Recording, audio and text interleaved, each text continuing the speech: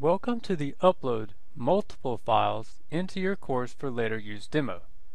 In this demo, you will learn how to upload more than one file at a time into your D2L Brightspace class.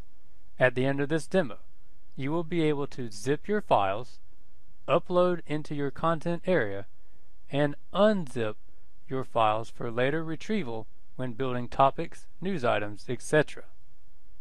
First, on your computer, put all of the files you want to upload into one folder. Note where that folder is located on your computer. Right-click that folder, scroll down to Send to Choice. Then choose Compressed Folder. This will make a zipped file using the folder's name and the extension .zip. Note where this file is located, as you will need to find it later. Log in to your D2L Brightspace account and go into your course. On the course navigation bar, click on the Course Tools drop-down menu. Then choose the Content link.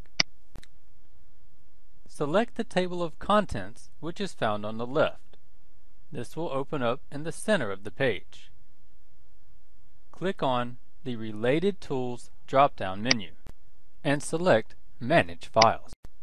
You can also get here by clicking on Edit Course on the course navigation bar and then clicking on Manage Files. This takes you to an area similar to My Documents on your computer. It is a behind-the-scenes area where all of your files are stored and managed. Students cannot see files in this area. This is your holding area for files that you are using or might use later in your course.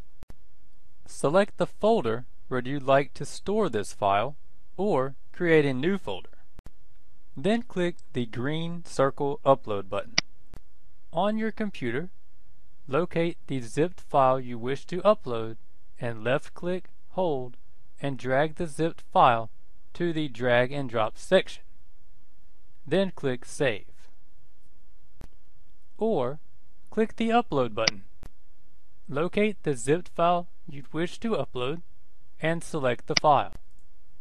And click Open. Then click the Save button. Click the down arrow next to the zipped file in your Manage Files. Then select to unzip.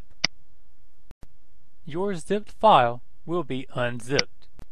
A folder will be created using the name of the zipped file. You can click on this folder and you will find your files. Next, locate the zipped file in your Manage Files area. Since you unzipped it, you do not need this anymore. Click on the Select box next to the file. Then click on the trash can on the bar at the top to delete this file. Click Yes to delete it. You have now successfully uploaded multiple files into your course. If you want to add these files to your course content, watch the Creating a New Topic from a Course File demo.